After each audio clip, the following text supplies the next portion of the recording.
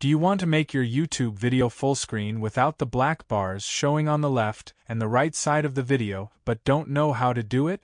Maybe your video is not completely filling the screen when you go into full screen mode, and you want to change that. Don't worry, in today's tutorial I will show you how you can enable the video to fill the screen completely, so stay tuned until the end to find out how.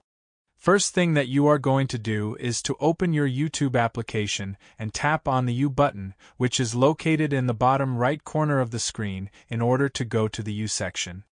After the U section opens, you need to tap on the little wheel mechanism button, which is located in the top right corner of the screen, in order to access the settings page. When the settings page opens, you need to scroll down a little until you see the video and audio preferences section and tap on the playback button, which is located in this section. When the playback section opens, you will see a couple of options, but you need to tap on the toggle button next to the zoom to fill screen option in order to activate it. What this does is it makes your video go completely full screen, removing the black bars from the sides of the screen.